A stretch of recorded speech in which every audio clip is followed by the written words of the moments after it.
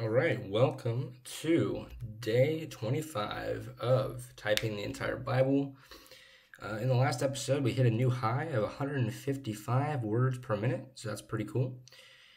We've typed over 19,000 words, 870 verses, 25 total chapters, and yeah, so really good stuff. This is what the graph looks like.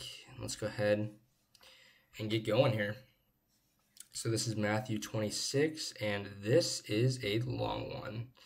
75 verses. This is going to take some time. I'm excited for it, though. Matthew 26. We're almost done with this book, guys. We're 89% of the way done. Very cool stuff. And let's go ahead and get started with today's typing challenge, or typing the Bible. So here we go. When Jesus had finished all these sayings, he said to his disciples,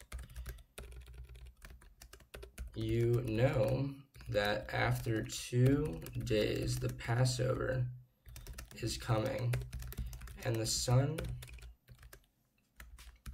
of Man will be delivered up to be crucified.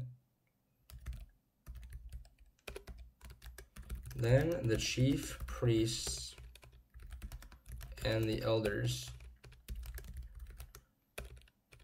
of the people gathered in the palace of the high priest, whose name was Caiaphas, and plotted together in order to arrest Jesus by stealth and kill him.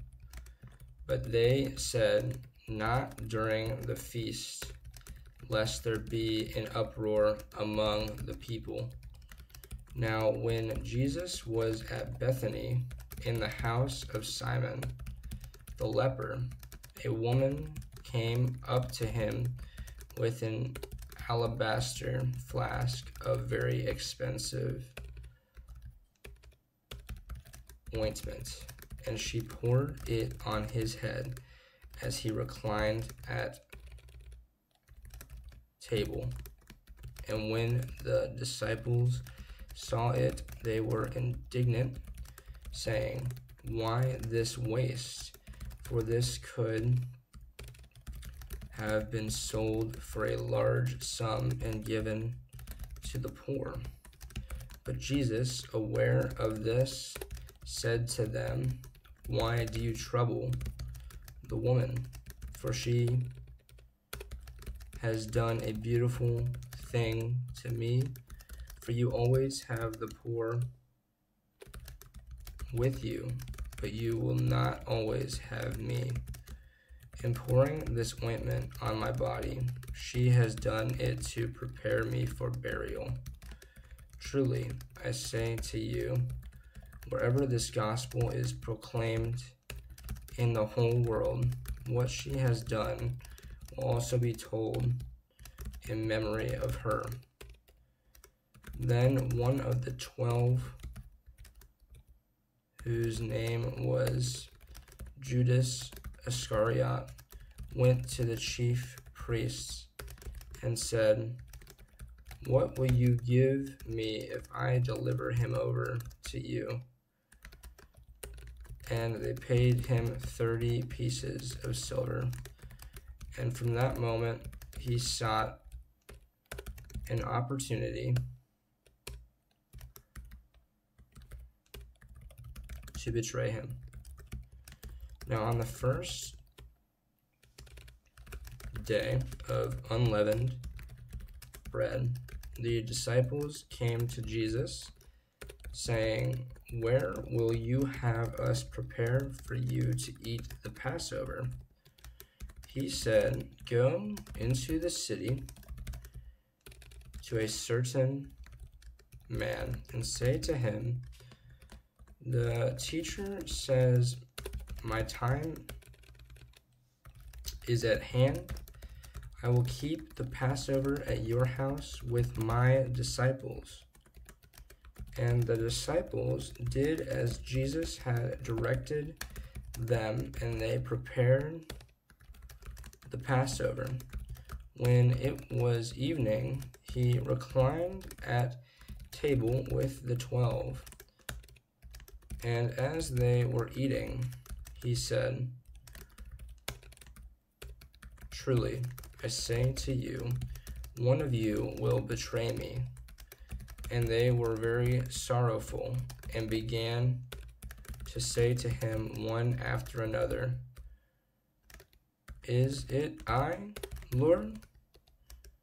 He answered, "He who has dipped his hand in the dish with me will betray me. The Son of Man goes as it is written of him, but woe to that man by whom the Son of Man is betrayed. It would have been better for that man if he had not been born." Judas, who would betray him, answered, "Is it I, Rabbi?" He said to him, "You have said so."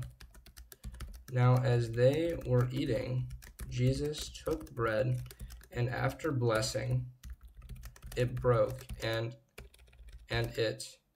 it and gave it to the disciples and said, "Take, eat, this is my body." And he took a cup, and when he had given thanks, he gave it to them, saying, "Drink of it, all of you, for this is my blood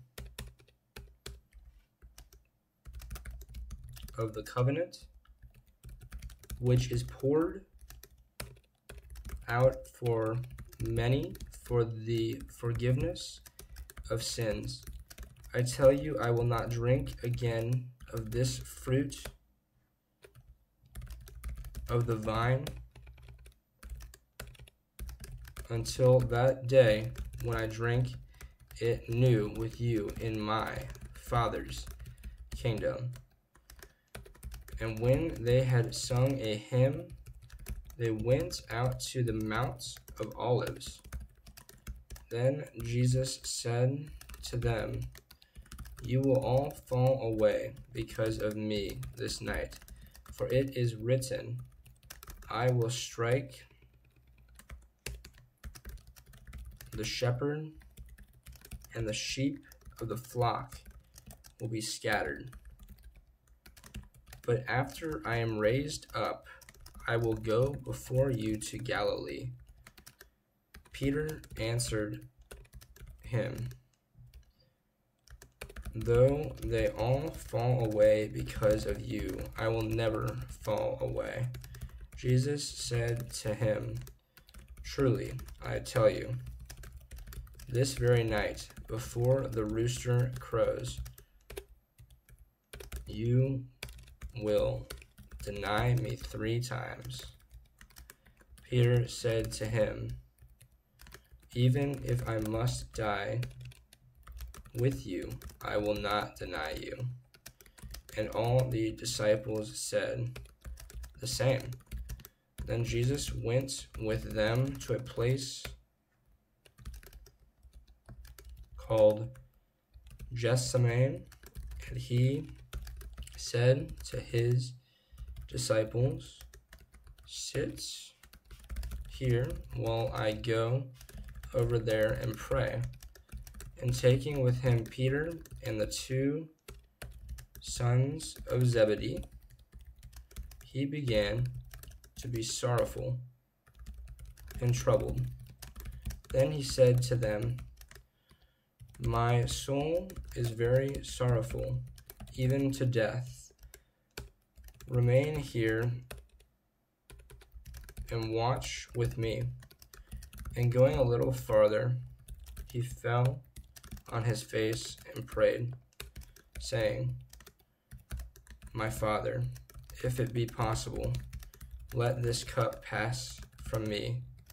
Nevertheless, not as I will, but as you will." And he came to the disciples and found them sleeping. And he said to Peter, "So, could you not watch with me 1 hour? Watch and pray that you may not enter into temptation. The spirit indeed is willing, but the flesh is weak." Again, for the second time, he went away and prayed, "My Father, if this cannot pass unless I drink it, your will be done." And again he came and found them sleeping, for their eyes were heavy. So leaving them again, he went away and prayed for the third time, saying the same words again. Then he came to the disciples and said to them, "Sleep and take your rest later on. See, the hour is at hand, and the Son of Man is betrayed into the hands of sinners. Rise, let us be going. See, my betrayer is at hand." While he was still speaking, Judas came, one of the 12, and with him a great crowd with swords and clubs, from the chief priests and the elders of the people. Now the betrayer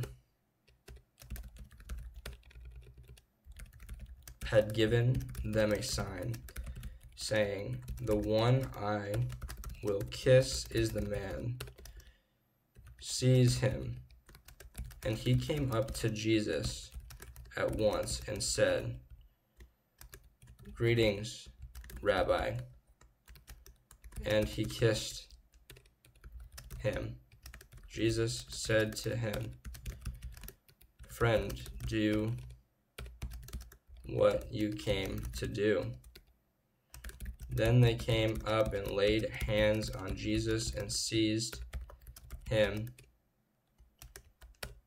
And behold, one of those who were with Jesus stretched out his hand and drew his sword and struck the servant of the high priest and cut off his ear.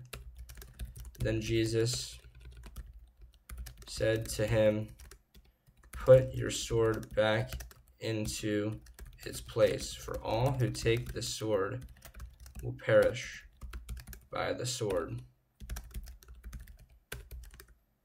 Do you think that I cannot appeal to my Father, and he will at once send me more than 12 legions of angels? But how then should the scriptures be fulfilled, that it must be so?" At that hour Jesus said to the crowds, "Have you come out as against a robber with swords and clubs to capture me?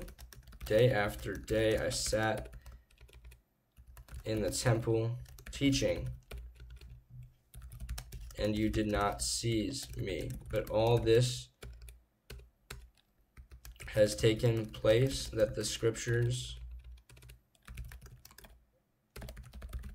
of the prophets might be fulfilled." Then all the disciples left him and fled. Then those who had seized Jesus led him to Caiaphas the high priest, where the scribes and the elders had gathered, and Peter was following him at a distance as far as the courtyard. of the high priest. And going inside, he sat with the guards to see the end. Now the chief priests and the whole council were seeking false testimony against Jesus that they might put him to death. But they found none, though many false witnesses came forward. At last, two came forward and said, "This man said, I am able to destroy the temple of God and rebuild it in 3 days." And the high priest stood up and said, "Have you no answer to make? What is it that these men testify against you?" But Jesus remained silent, and the high priest said to him, "I adjure you by the living God, tell us if you are the Christ, the Son of God." Jesus said to him, "You have said so, but I tell you, from now on you will see the Son of Man seated at the right hand of power and coming on the clouds of heaven." Then the high priest tore his robes and said, "He has uttered blasphemy. What further witnesses do we need? You have now heard his blasphemy. What is your judgment?" They answered, "He deserves death." Then they spit in his face and struck him. And some slapped him, saying, "Prophesy to us, you Christ. Who is it that struck you?" Now Peter was sitting outside in the courtyard, and a servant girl came up to him and said, "You also were with Jesus the Galilean?" But he denied it before them all, saying, "I do not know what you mean."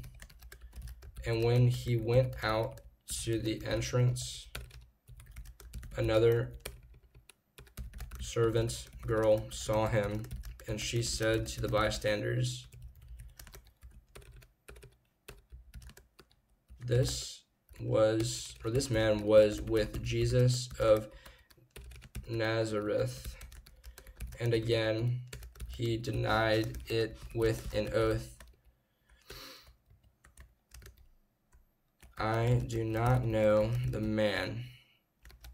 After a little while, the bystanders came up and said to Peter, "Certainly, you too are one of them, for your accent betrays you." Then he began to invoke a curse on himself and to swear, "I do not know the man." And immediately the rooster crowed, and Peter remembered the saying of Jesus, "Before the rooster crows, you will deny me 3 times." And he went out and wept bitterly. That is definitely the longest chapter that I've typed so far. Matthew 26, there are 75 verses in this one. But there's a lot that happens, and really good stuff. Simon Peter's denial 3 times, very important. Yeah, I think the cutting of the ear is ultimately what led to the people wondering who Simon was. But I could be wrong on that. But that's my interpretation of that. But there could be more to that. There probably is more, but yeah, really cool stuff. Yeah, hopefully you guys enjoyed this. If you did, be sure to like, comment, subscribe, and I'll see you guys in the next one. Take care, and peace.